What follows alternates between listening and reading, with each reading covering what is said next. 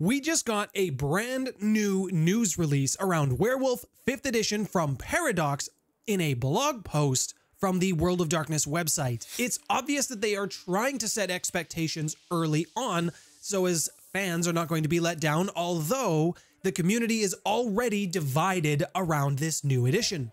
What did they say, what's coming, and what changes have been made? Let's talk about it. Hello, my name's Nathaniel. I talk about world lore around World of Darkness games, as well as many of the games set in the Paizo universe. If that's something you're interested in, I would love to have you join me at the table. Now let's get this out of the way first. As I mentioned, Paradox is being very quick to set expectations and make sure everyone knows exactly what's going to happen. It's very obvious when you read this quote. If you're a player familiar with legacy editions of Werewolf, this is a heads up to expect some noteworthy changes in both systems and setting. W5 isn't a continuation of those earlier editions, it is a reimagining of Werewolf built on the core themes of the original game.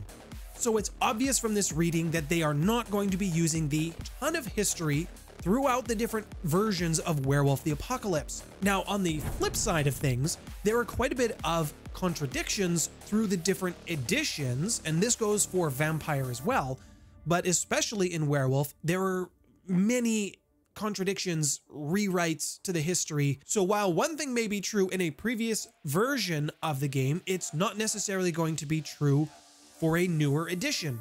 And this is going to be even doubly so for 5th edition. So what exactly are we going to get? Continuing on, it says, Gaia, the world spirit, is dying or dead.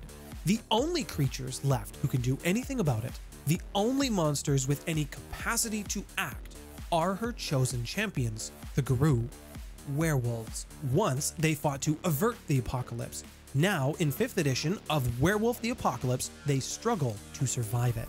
I can see why they would make this change. The world is in quite a state right now. I do have some reservations about these changes, as this edition will essentially try to stand on its own. One of the draws for me for Werewolf the Apocalypse, or anything in the World of Darkness, was the interconnection of the settings of the different games. Vampire, Mage, and Werewolf were the big three. You could run blended games in previous editions. I'm hopeful that that will still be the case with this new edition. They have given a similar treatment to Hunter the Reckoning as well. The game systems have a more common function between them. I suspect we will see the same for Werewolf the Apocalypse, but I do have some reservations and concerns about how this might be implemented. Other than what they've said in this blog post, we don't really know much about what they're changing or how. Outside of one thing, and that was the list of tribes that we will be able to play as the werewolves, and there was some significant changes in this. There is a few names missing on this list. Let's see if you can spot them. Looking at this, some of the tribal glyphs have changed from previous editions. I'm okay with some of these new changes and how they look. Going all the way across, we see Black Furies on the top, with some descriptive verbs around them. We don't know much about these or how they'll be integrated into the setting. That remains to be seen. Patron spirits have always been a big aspect of playing any werewolf tribe, but there are also some changes in this category as well. Renown and how it functions is also getting an update in this new edition. There are still the main three categories of wisdom, honor, and glory. We will talk about those in a minute. The Black Furies totem has changed from Pegasus to Gorgon, which is an interesting adjustment. The Bone Gnars are still here, and their patron spirit is still Rat. The Children of Gaia, they still have their patron spirit of Unicorn. The Fianna have also made it into the 5th edition of Werewolf, and their patron spirit is also Stag, as it has been in previous editions. Now the Gale Stalkers, this is a new tribe name, and their patron spirit is going to be the North Wind. I suspect that this might be a combination of some of the Aboriginal tribes. A new one that has also made it to this list is called the Ghost Council, and their patron spirit is the Horned Serpent. I have a feeling that this will be the magical side, the mystical side, werewolves that had strong connection to the Umbra as well as spirits. The Glasswalkers will also be in 5th edition. Thank goodness for that, because they are obviously a fan favorite. However, their patron spirit has changed to Spider. In previous editions, it used to be Cockroach. This change makes sense to me. The Glasswalkers live in the cities. They live in the Weaver's environment. It makes sense to me that they would learn how to use the machinations of the Weaver for their own purposes. Now, the red talents have made it in. Their patron spirit is that of Griffin. This has been the same from previous editions. The Shadow Lords and their patron spirit is that of Thunder. The Silent Striders and their patron spirit is Owl. And the last one on the list is the Silver Fangs, with their patron spirit being that of Falcon. Now, there are some tribe names that are missing from this list, and I suspect that they will have been blended into some of the ones that we are unfamiliar with. The Stargazers, the Uktena, the Wendigo, and the Get of Fenris. Now, before we talk about the changes in the Renown system, I did make a community post around the changes in the tribes that were coming out. Many of you mentioned that the Get of Fenris not being included on the list has irritated you or upset you in some way. If that's the case, let me know in the comments below. In previous editions, the Renown system was supposed to be how you leveled up. You were more recognizable, your stories went far and wide across the Garou Nation.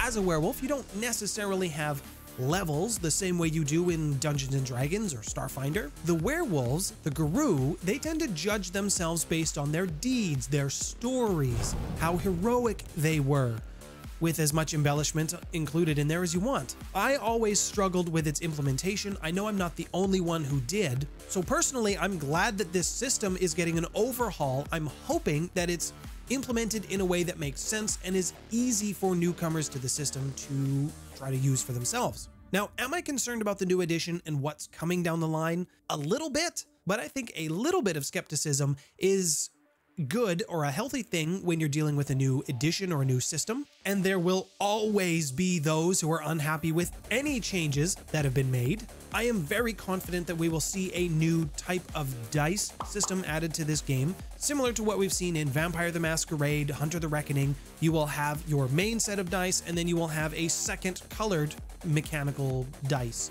It's still going to be a D10 pool system. I don't see them changing that, especially if you want to be able to integrate this and use this in conjunction with some of the other games. I do worry about the world history, the lore, that it becomes too watered down so that it tries to appeal to a mass audience. The World of Darkness has never shied away from any mature topic, and I don't think it should. That's what the games and the system are known for, and I don't think that needs to change. I'll be honest, I was surprised that Hunter the Reckoning was done before Werewolf, but I think after the issues that happened with Vampire the Masquerade 5th edition, they were going to do Werewolf, they pulled it back to make whatever changes, any adjustments that they were going to do, and now they're getting ready to share all of those changes with us. In my opinion, Vampire the Masquerade 5th edition has done very well for itself.